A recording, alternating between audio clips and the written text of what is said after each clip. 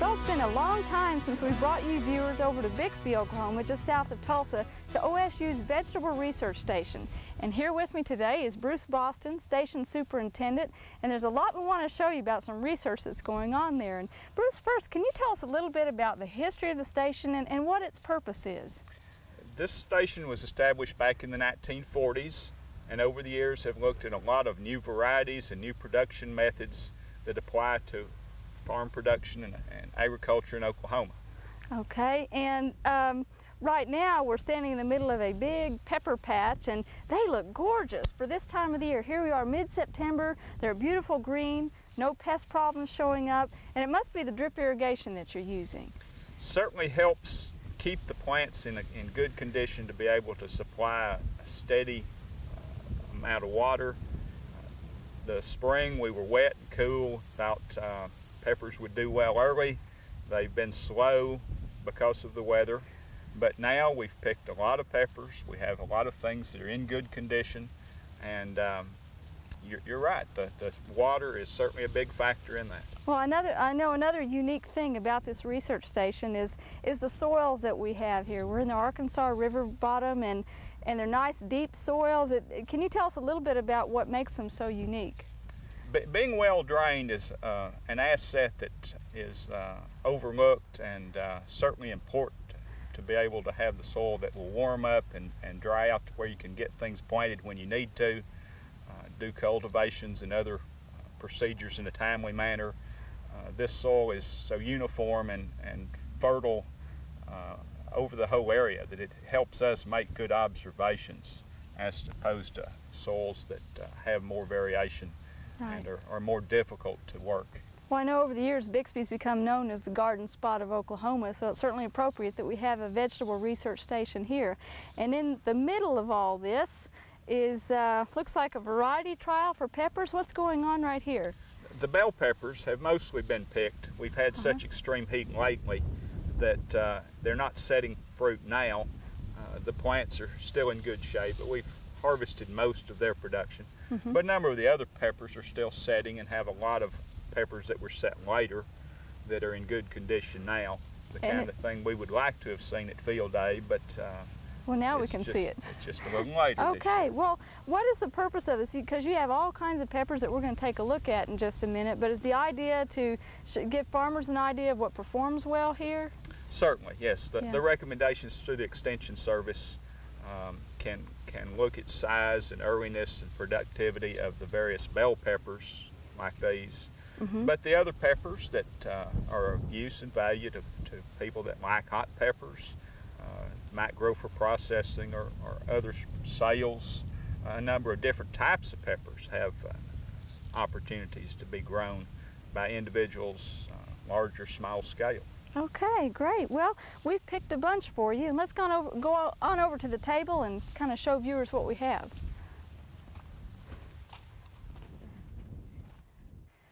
Well, Bruce, I think we've got a pretty good lineup here for the viewers. We tried to line these up on the table from order of sweet peppers all the way over to hot peppers. And let's run through these. Now, these bells here are beautiful, and that's typically what most people see is a green bell pepper, and those are the ones that have the very high vitamin C levels that you hear about in nutritional articles and in magazines and so forth. But what about these yellow ones? Now, what variety is this? This is Admiral. It's one of the varieties that turns yellow instead of red when it matures. It's certainly in demand by people that have an attraction to this different color. Oh, yes. But like you say, with the production, if you wait longer to get this yellow color, there's extra risk and extra expense by the time it gets to the consumer. But it might be a sweeter pepper by having stayed on the plant. Sure. and developed full sweetness. Well, that's certainly why you have to pay more for them if you go to the grocery store. Good reason to grow them in your garden. Well, here's one that's a sweet cherry type. Now, I ate one of these a few minutes ago, and although it looked like it'd be a hot pepper, it's just sweet and delicious and very heavy yielding on the vine. And how would these be used by people, though, Bruce? People might process them, chop them, dice them, can them, any number of things. And there are hot ones as well as the sweet ones, so you should if you're ordering seed or buying from someone else, be sure you're getting what you want. Make sure it says sweet cherry, and because there are some hot cherry types. Down here we have Papri Ace, and I guess that's a type of paprika pepper. And people who grow those in the garden, I guess, could eat them as a sweet, but how are they used in the agricultural industry? When we buy paprika, it's just a dried, ground paprika pepper. There's some production in Oklahoma, as well as other places, but the color is the main thing. And for processing, it can be extracted and added to other foods that we want a bright, pretty red color from a natural product. Okay, great. Well, these are real impressive. If y'all have ever made chili relleno, where you roast the chili peppers, put cheese in them, and they're just tasty, there are two varieties here, Big Jim New Mex, and then Spanish Spice, and this one is a whopper. Has that one yielded pretty well here in Oklahoma, Bruce? Certainly has. There are some people that have begun trying it in the last few years, very happy with Spanish Spice. The size and production has really surprised people, and it's a sweet pepper. Right. Even though the name would tend to make you think it should be spicy, it's the stuffings, it's the other material that give us the flavor we're looking for, the spiciness. Right, yeah. Now back here's an unusual one that y'all might not have seen. Bulgarian carrot. Now, is this a pretty warm one, Bruce? It has a good amount of heat if someone's talking about eating peppers or other fresh uses, chopped fresh, added to foods. Okay. It would be somewhat comparable to the jalapenos in heat. Okay. Well, these jalapenos here, we've got a kind of a range of color, and this is a fully mature one with the little cracks along the sides. And the green one is what you might see if you've got some green jalapenos scattered over some southwestern food. But what about these yellow ones? Now, I've not seen a yellow jalapeno, Bruce. Halora is the name of this variety. It's the only one I'm aware of, but there may be others. It has a moderate level of heat among the jalapenos. There are hotter, there are larger, but it is an interesting color for people that have that interest. That's great. Well, going on to the hotness, and we might, for just a second here, mention that there actually is a digital or numeric scale for the heat of peppers called the Scoville scale, and I guess that goes from what, 0 to several hundred thousand. 700,000. As we get to the hottest peppers, if you test individual peppers, you get up to 500,000 and 600,000 Scoville units, with all levels in between. We'll have seasonal variations. We have geographical variations. Typically, the eastern part of the state, where we have more rain, we don't have quite the heat that we have in the drier areas. Well, that's but interesting. as the temperature and other weather conditions change, you can't count on that every year. Okay, but typically if you grew a jalapeno in, say, Hugo, and then grew another one in Boise City, the one in Boise City might be hotter? We've seen some indications from some of the peppers that has happened more than once. That's interesting. Okay, well, here's getting a little hotter now. We've got long, thin cayenne, and you know, that just looks hot. And true to form, they are too hot for most people to be interested in eating straight. But there are people that want the hottest thing they can find. Okay, and if you bought cayenne pepper in the store, you just need a pinch of this if you're making a mild chili. A little bit would go a long way, so it has its value in concentration. Okay, then here's some Serrano types back here. And again, about comparable heat to the cayenne. They're both similar. Going to be very hot, and okay.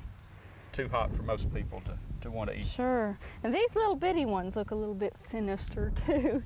This is Thai hot, and want people to realize that peppers are used the world over, not just in southwestern cooking, and these are favored by people for Asian dishes, and they are extremely hot. And then last of all, now these are the hottest ones you can get, right? Just Habanero is generally considered the highest level of heat. It's not an easy pepper to grow. It's not well adapted to Oklahoma. Oh. But people that have a real interest, this is the measure of whether they really want heat and whether they're really willing to accept some trade-offs, because it's not generally as productive, and the peppers don't keep well. They're fleshy. Okay. They will mold if they're not picked and harvested when they're ripe.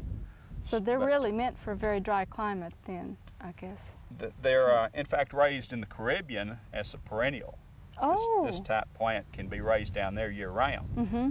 But the weather conditions are certainly different, and the pepper itself can be added to food if you want a lot of heat, but you should certainly be careful of it. Yeah, and we want to emphasize that to you viewers, that if you are harvesting the really hot ones, I'd say from jalapeno on up, wouldn't be a bad idea to put on some disposable gloves? If you don't break the pepper, the heat is inside. Mm-hmm. But the better part of caution is if you didn't realize the pepper was broken and you got some on your fingertips and then rubbed your eyes, sensitive areas would react very, very painfully mm-hmm. to this heat. So if you wear the gloves, then it's a warning not to rub your eyes. Right. And that is an oil-based type heat. So if you are, if you eat them and decide this is not for you, it's just too hot, what do you think is one of the best things to take, Bruce? If you eat a pepper, it's just too hot, your mouth is on fire, and you want to cool it down. There's various home remedies that may help. Being an oil, the oily materials, people say that margarine or buttermilk or something like this would dilute it better than water. Water Certainly. Will cool the surface. Right, but you want an oil to dissolve an oil. To help remove and dilute that heat. So. Okay.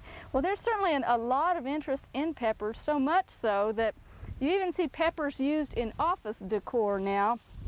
And this is a poster that you might have seen around different places that sell graphic designs and so forth, and it's called the Great Chili Poster, and they seem to be so much a part of our mainstream culture that we even decorate with peppers. You'll see pepper ristras hanging outside of people's homes, pepper jewelry, and this one incidentally hangs in the Tulsa County OSU Extension Office. And although people come in for our fact sheets, it's just amazing how they'll stop and look at that, and they'll look at the little heat unit scale down at the bottom, and it will help them make a decision on what kind of peppers they want to put in their gardens. So this is real interesting, and keep in mind that peppers are easy to grow. Even though we're going into the tail end of the year, you're probably starting to get some seed catalogs, or at least you will be in the next month or two. Think about what we've gone over today and make your plans to put some peppers in your garden next year. We hope you've enjoyed this classic from the Oklahoma Gardening Vault. Remember, even though these tips and techniques are timeless, there's always something new to learn in the world of gardening. By subscribing to both Oklahoma Gardening and OK Gardening Classics, you'll have access to a wealth of gardening knowledge, both classic and contemporary.